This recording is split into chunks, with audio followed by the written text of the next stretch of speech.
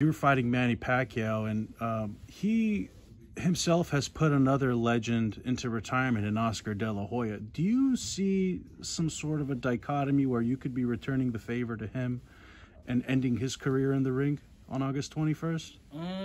For me, I feel like it was a lot of different variables for that Oscar De La Hoya fight, because that fight, if you look into Oscar De La Hoya, I think after the weigh-in, he gained only like 2 pounds. He came in, he weighed in at 147 and came in the fight 149, trying some new nutrition thing, which is crazy, because I don't know why would you gain 2 pounds. And Pacquiao, basically retirement beat him, but it has nothing to do with with De La Hoya or anything like that. I think it's just Manny Pacquiao's time. He's been in the game for a long time.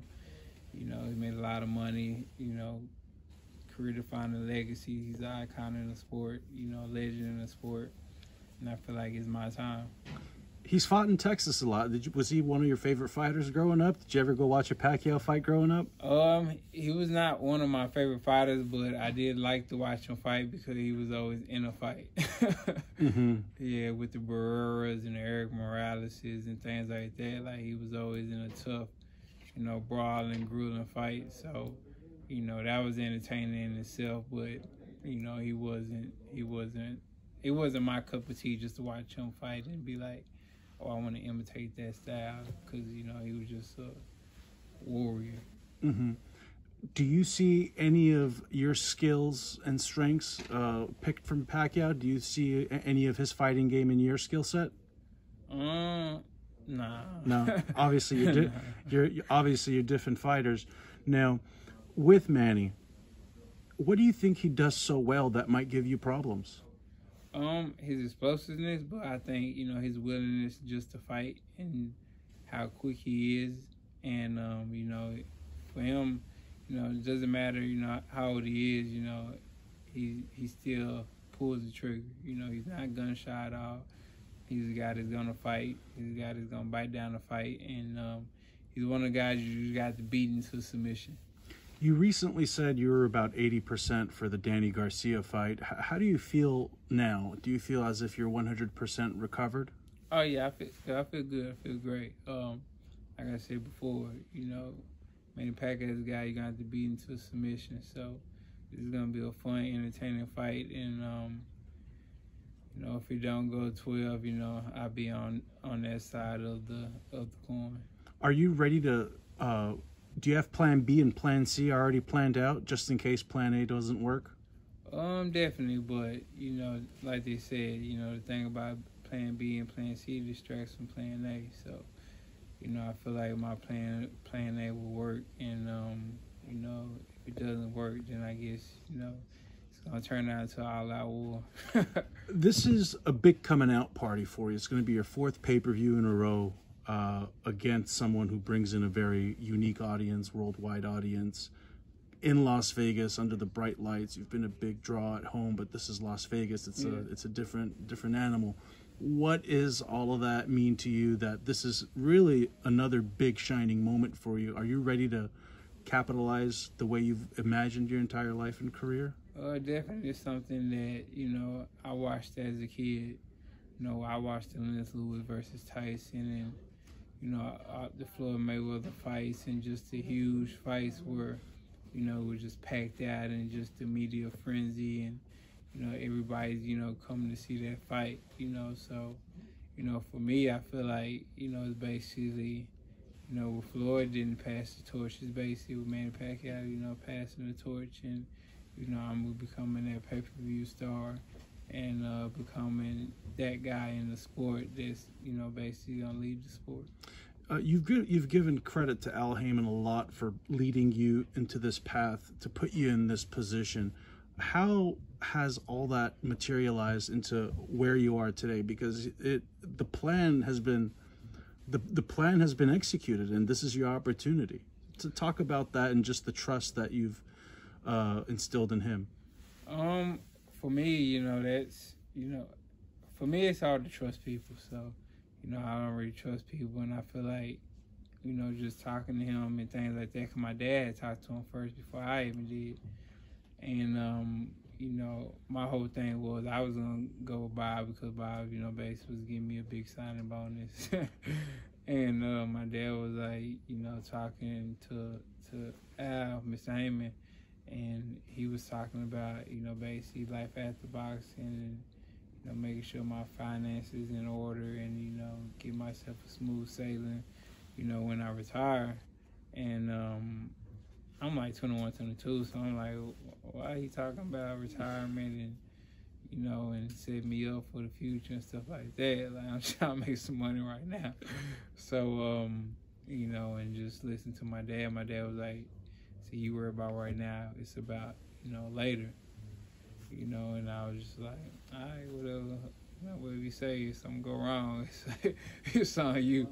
Mm-hmm. So, you know, basically, you know, then, you know, I started talking to Miss Haymon all the time, and, you know, he started telling me about the plans he had and, you know, how to set different things up and stuff like that, and, you know, asking me how I want my career to go, and, you know, I just asked him what did he suggest on different things, and, you know, basically came up with a game plan is all, you know, basically coming into, you know, fruition, what it has coming into fruition, and it's getting better and greater now. Does it give you satisfaction that you have this opportunity and Terrence Crawford doesn't? Nah. I mean, I wish the best for Terrence Crawford.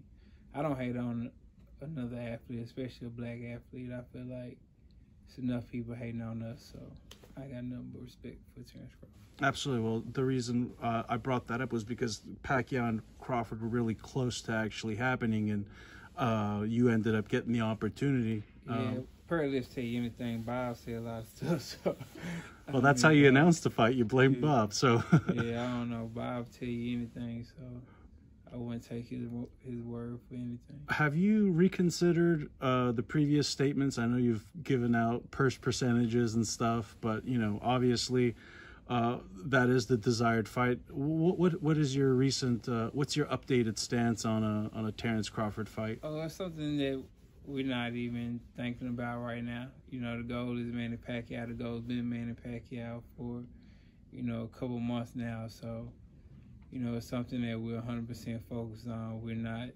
looking into the future, because once you look into the future, you know, you're present, you know, you get distracted. So right now it's Manny Pacquiao. Anybody got questions about other people, we'll talk about it after Manny Pacquiao. Well, Manny Pacquiao, he's trained by Freddie Roach, and he's obviously one of the greatest trainers of this generation, but you're also trained by Derek James, who's one of the top trainers of the generation as well.